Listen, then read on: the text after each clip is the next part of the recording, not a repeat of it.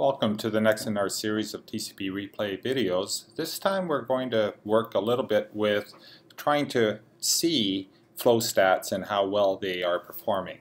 To do that we need something on the catching station, and one of the most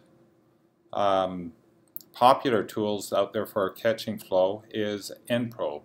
So we have an nprobe instance that we're starting, and this is with logging enabled.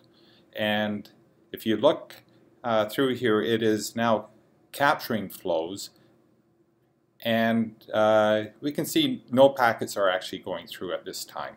So we're going to go back to our original station. We're going to increase the loop count very high. We could actually do loop 0 and just have it go forever until we hit Control C.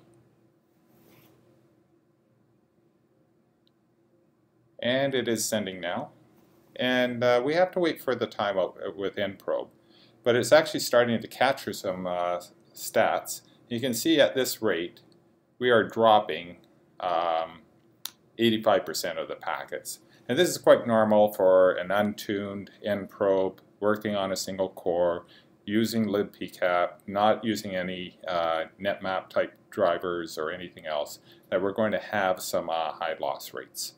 But overall, what you can do, once again, as always, you can let the timeouts go for a while, let it flush out some of the results, see what the rate is, or else restart the nprobe, and then just try testing at lower rates until you get a rate that is acceptable and that you're not getting any loss.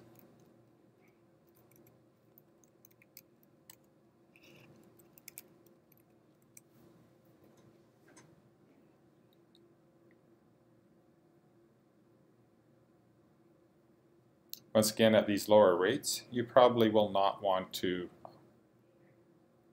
use a netmap driver. There's no need to actually use it at that point, because just in normal mode, it should be able to keep up at this rate rather well.